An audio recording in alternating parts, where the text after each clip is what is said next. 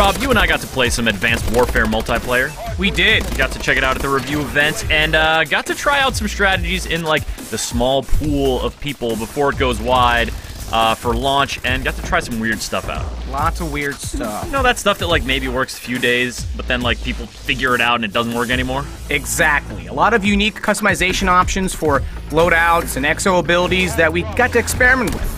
Yeah, I mean, one of the things that I really enjoyed playing around with at first was the Railgun. And you picture a Railgun, I think in video games, and it's like this giant long-range sniper thing, but this is a pocket Railgun.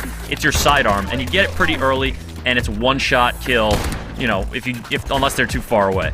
What's great about the Railgun is it's what you lead with, right? You run around with that out, A, you're running a little faster, and B, if you land the first shot on the enemy you see, the engagement's over before it even began, because you plugged them real good. Of course, there's only one shot before you have to reload, so you pop them. If you miss, you pull out your primary and spray them down. That's a good tactic. You put a little red dot sight or a longer barrel on the Railgun, and it actually becomes like a pretty solid mid-range weapon. So, I didn't get a chance to be this dude, but this guy was, well, he was pretty unique. And I'm calling him Shield Guy. Shield Guy. Shield Guy, this guy. I'm gonna guess it involved shield. That is correct, Chris. Shield Guy. Shield up in front, shield in the back. So he's grabbing the heavy shield as a primary, and then the exo ability shield, and you too can become Shield Man. It was somewhat successful. Was it? Well, it was hard to take this guy down. Was there also that factor of like, what the hell is this guy doing? He doesn't have a gun. He's got shields, he's just running around. That doesn't make any sense. You can't do that.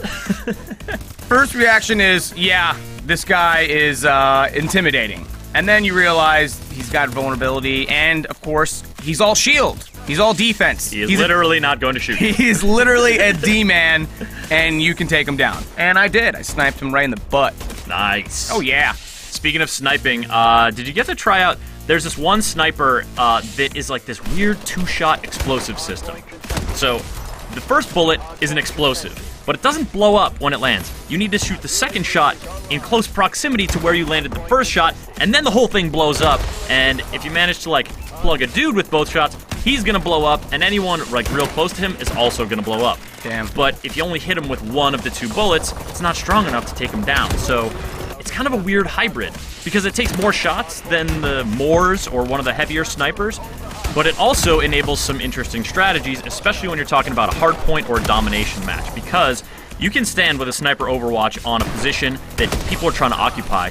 You fire the bullet, first explosive bullet into a wall or the floor, you fire the second bullet right there, boom, you made a little explosion in that area. It's not going to clear out the whole point, it's not a huge burst, but it is going to shut down that area. It's going to kill anyone who's in that little corner. Yeah. And I was using it on the prison level, just like cleaning out that B cell block area a bunch. And it was actually pretty effective. Or even, like, firing that first shot and then waiting for people to show up. Did you ever do anything like that? Yeah, you lay the trap, right? You Yeah. put it down there and then you just wait. Hold, bang!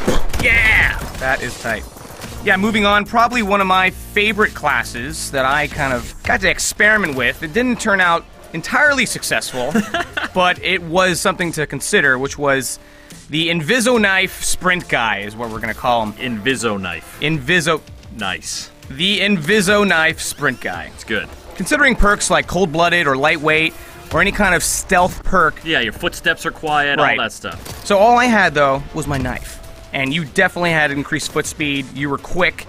It felt like some kind of psychopath, you know, murderer, just running around with a knife. So in this one moment on Hardpoint on the map, Riot, everyone was flooding into one front door. And I, like a clever son of a bee, jump on the roof, get behind them, and just start knifing them from behind. And Nice. it was pretty amazing. Yeah. For me, the weirdest sort of mess with your mind weapon that I used was the laser beam. Yeah. Because, alright, let's just call it what it is. It's a giant laser pointer. So, if you're shooting someone with this beam, it's basically announcing to the world, "What's up, guys? I'm over here! Hey, shoot my laser, check me out! Maybe you want to shoot me? Over here? Oh, are you not sure where I am? See where this giant laser's pointing? Yeah, that's me right over here, guys. Follow it home. It's ridiculous. Like, why would you even use this weapon?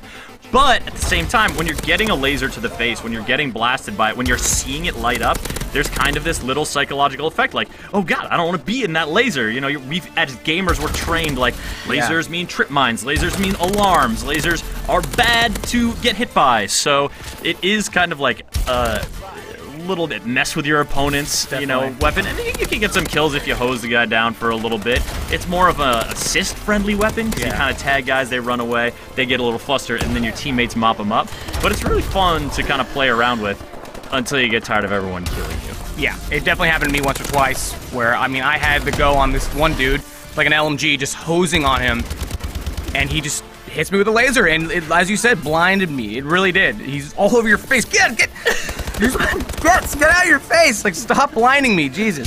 All right, so those are some of the weapon loadouts I think folks can look forward to messing around with. But really, for me, like the most fun thing to just to go crazy with, like right out of the gate, is the exo powers, dashing to the side, doing the stomps, doing the double jumps, combining all that stuff to just like make your mobility, just like really flex your mobility. So definitely. Did you find that to be true? That was probably the one thing I was really concentrating on, which was getting really frantic and juking out people with those exo dashes.